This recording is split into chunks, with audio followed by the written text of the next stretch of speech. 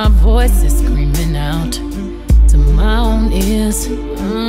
That feels different from when I hear yours. Now that's just the way it is.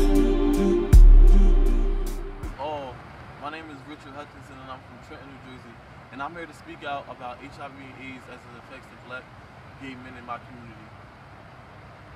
Alright, so one thing that I find very interesting amongst the black gay men within my community is that we put a lot of emphasis on the how we are socially and the way people perceive us, as in fashion or social media.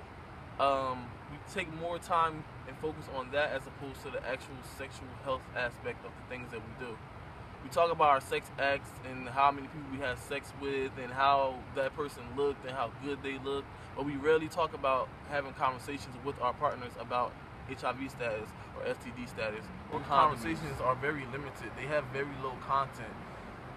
Via social sites such as Jack or Grindr, A4A, the conversation often looks like, are you a top?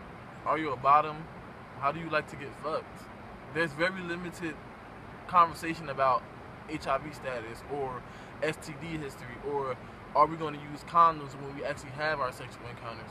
I think that's something that we definitely need to bring to the table, and I think it's something that we definitely need to speak boldly about. The black gay men in my community, especially amongst the young black gay men in the community, is that we find pride in dealing with men who are identified as DL or discreet or the trade as we may call them, or they appeal to be straight, but we really often talk about the sexual risk that we put ourselves at by dealing with someone who identifies as HIV/AIDS. You are greater than HIV/AIDS. Us as a black gay community, we are greater than HIV/AIDS. There's nothing I know can break us down. They can't break us down.